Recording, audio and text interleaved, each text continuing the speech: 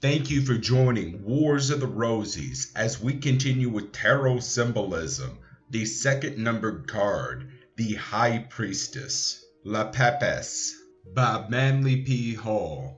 An article taken from the All-Seeing Eye, Volume 5, Number 4, January 1931.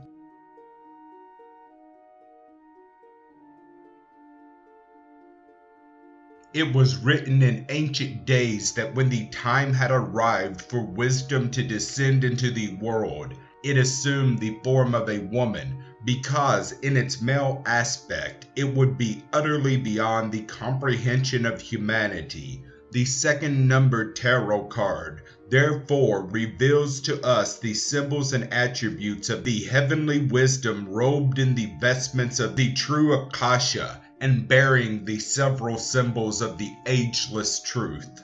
La Papesse, which literally means the female pope, may be interpreted as the female father, for she signifies the secret doctrine, which is the wisdom of the infinite gone forth as the sun, visible to mankind only through its outer or symbolic form. In ancient symbolism, the term male was used to signify a literal or spiritual reality, but female implied that this reality was manifested through its negative part, i.e., its material and allegorical shadow. Here then is expressed through its Merkava, or vehicle. This vehicle, which is sometimes called the Queen of Heaven, is opposite in its significance to the third card, the Empress, who is the Queen of Earth.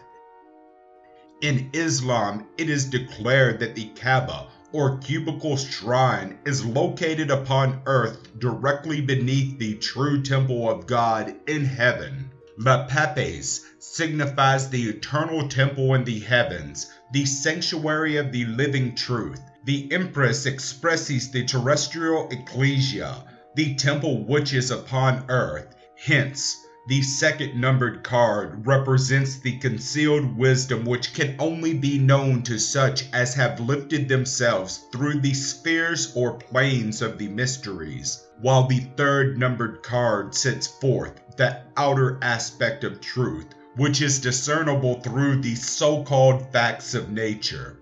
The heavenly virgin is elevated upon a triple dais to signify that she abides in the first world. Her golden throne reminds the student that she is seated in the certainty of the sovereign sun. She is indeed the virgin clothed with the sun, as opposed again to the third card, which is the mother. La Papesse carries the keys to the two creations, or Kabbalahs. The silver key is sacred to Jehovah, the royal horn of the moon, and unlocks the mysteries of the first Adam, he who was made from the red dirt, the terrestrial man.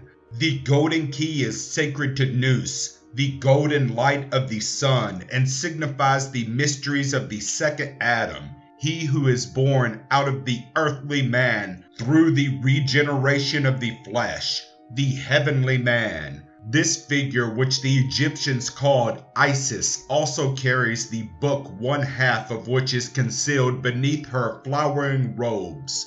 This book is the Torah, the mysterious cipher word of the Rosicrucians. The concealment of the book may be read two ways. The robe may signify either the spiritual nature which conceals the origin of every so-called phenomenal fact, or it may signify the material sphere which obscures, because of the illusions of phenomena, a certain part of every reality. The sign of Mercury reminds the symbolist that the supreme wisdom is glorified and adored by pure reason, or the highest intellection of the mind. The triple crown surmounted by a golden crescent should be carefully considered. The golden crescent is not the moon in this case, but the crescent of Venus, the Lucifer or light bearer of antiquity. The triple crown further denotes that wisdom is crowned by the dignity of the three logi. but from the third or lower crown hangs the veil of illusion. Thus we infer that in the third or material sphere the face of truth is concealed. The mouth is left uncovered to signify that her voice may be heard through the initiates or adepts who at one time were referred to as the lips of the Heavenly One. The pillars behind the High Priestess form the hieroglyphic of Gemini, which in the secret traditions is the third logos, or more correctly, the seed of the thinker, the beginning of mind and consequently the genesis of knowledge. Here also is the crimson veil of royalty. She is the vehicle or manifester of the hidden king who dwells in the adytum behind the veil. The checkerboard floor under her feet ends at the pillars, as it represents the phenomenal universe with its alternations of active and passive elements. We have added to this symbol a little shield containing within it two crowns, one upright and the other inverted. The upright crown signifies the divine wisdom, the mother of mysteries, which Christ refers to as his mother, the heavenly breath. The inverted crown is the Black Virgin, Mylitta, who is described by Edward Schur as the temptress in the picture of initiation in the Great Initiates. This black woman again appears in one of the Kabbalistic plates of Eliphas Levi. See the History of Magic. The black figure is unquestionably inferior or natural wisdom, which arises out of animal cunning, as opposed to the superior or divine wisdom, which is an emanation of the Logos. In the chemical marriage of Christian Rosenkreuz and other alchemical works appears the allegory of the king and queen whose child is the mysterious homunculi, or crystal infant. In this allegory, the moon signifies the second emanation of the Logos, called by the Buddhist Buddhi. The crystal man is the true mental image or permanent ego, described as crystal because its purity and transparency has not been defiled by contact with the matter of the phenomenal sphere. There is a legend to the effect that the Christ in heaven was born of a spiritual virgin, and later when he descended upon the earth, he imaged forth his true divine origin by being born of a physical virgin.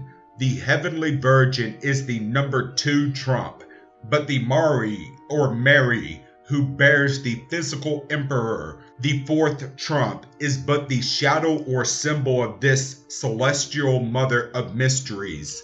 In these two women, we also find the true explanation of the presence of two feminine agents in the septenary of the planets. Venus may be regarded as the heavenly virgin and the moon as the terrestrial mother.